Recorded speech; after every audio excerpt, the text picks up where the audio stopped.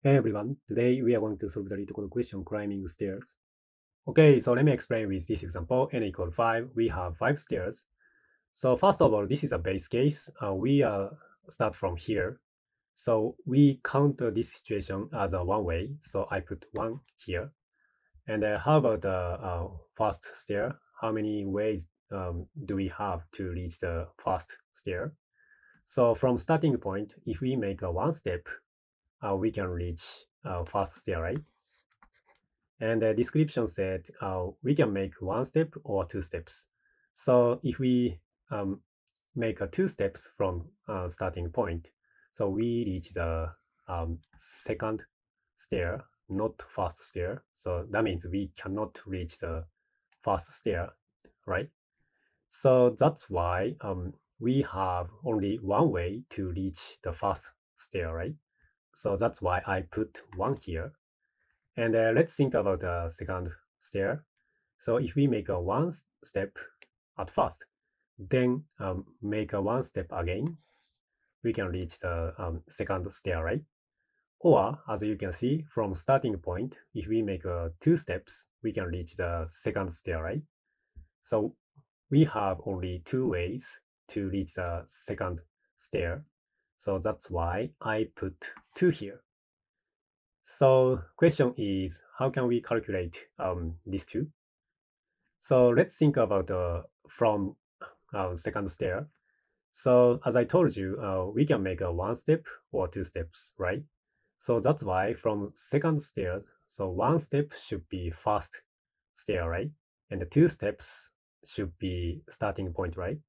So that's why total number of ways to reach the second stair should be total number of starting point and the total number of first stairs. So that means 1 plus 1. That's why we can calculate these two in this case. So to prove that, so let me continue. So let's think about the third stairs. And in the case, how many ways? So first way should be one step, and one step. That is one way. Or, as you can see, two steps and one step. This is a second way. Or make a one step from starting point, then make a two steps from first stair. So this is a third way. And then finish. So that means three ways.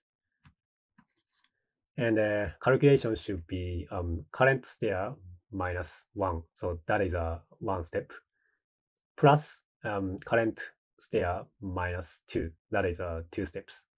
So that means we should add first stair, total number of first stair, and the total number of second stair. So that means 1 plus 2. So that's why total 3. Looks good. So we do the same thing. So let's think about the fourth stair. So we don't write like arrows. So we just calculate.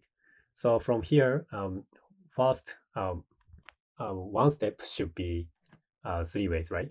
And two steps should be two ways. So that's why 2 plus 3, and we should have 5 ways to reach the fourth stair. And then how about the fifth stair? So from here, one step should be 5 ways, and two steps should be 3. So that's why 3 plus 5 and 8. Yeah, so that is a basic idea. So to keep this number, we will use array. So in other words, this is a dynamic programming problem. Yeah, so let's jump into the code. Okay, so let's write the code. First of all, create a DP list. So DP and initialize with all 0 and multiply n plus 1. And then we know that our starting point should be one way. So DP 0 should be one way. And we know that first stair also one way, right? So 1. So we iterate through from the second stair. So for I in range and from 2 to last. So last should be n plus 1 because we want to include n stairs. I mean, we should return n stairs, right? So that's why. And then So as I told you, we can calculate number of ways to reach current stair. So that should be dp I equal dp I minus 1. This is when we make a one step plus two steps. So dp and I minus 2. And then after that, we should return the last number. So dp minus 1. Yeah, so let me submit it. Yeah, looks good. And the time complexity of the solution should be order of n, where n is the number of steps to reach the top. And the space also order of n, because we use a dp list.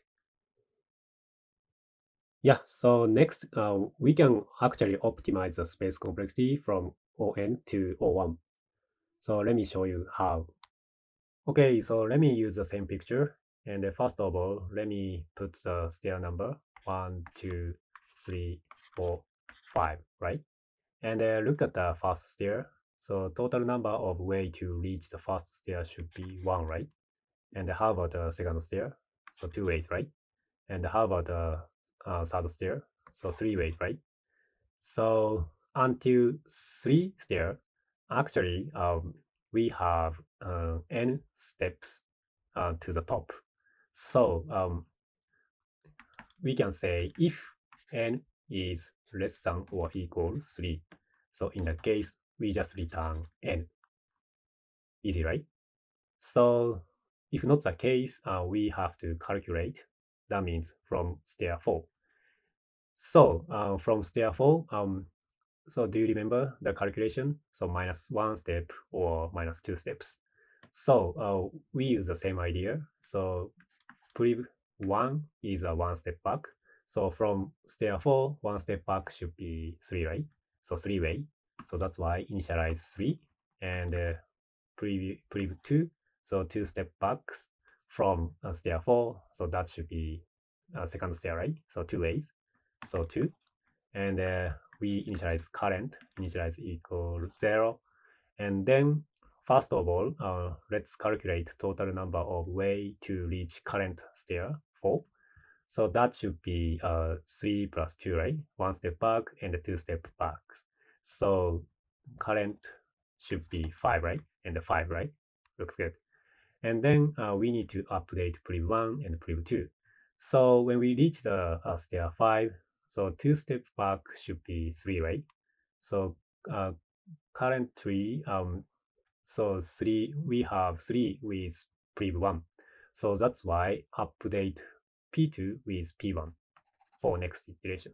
Not this side, this one, 3. And how about the p1? So when we reach 5, 1 step back should be stair 4. So that should be 5, right? And we have 5 with current variable. So that's why update p1 with current.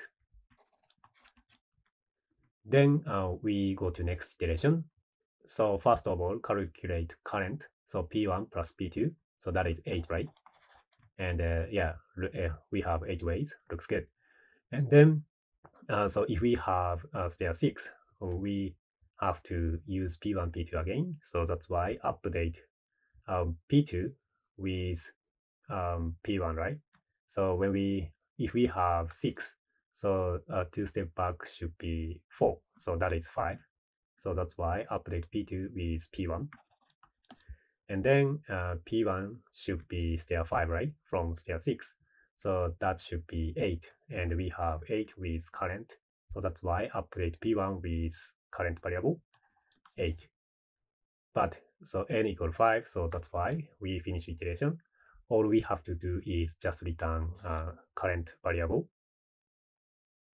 Okay, so let's write the code. First of all, if n is less than or equal 3, in that case, just return n. And if not the case, initialize prev 1. So that should be 3. And prev 2, that should be 2. And the current equal 0. And we can calculate from stair 4. So for underscore in range. So this is an index number. So stair 4 should be index 3, right? So 3 to n. And then, so first of all, calculate current. equal prev1 plus prev2. And then update prev2 with prev1. And prev1 should be current. And then return current. Yeah, so let me submit it. Yeah, looks good. And time is same, order of n, and the space is O1 because we use only simple variables, right? Yeah, so that's all I have for you today. Please support me with the actions such as comment and hitting like button. I'll see you in the next question.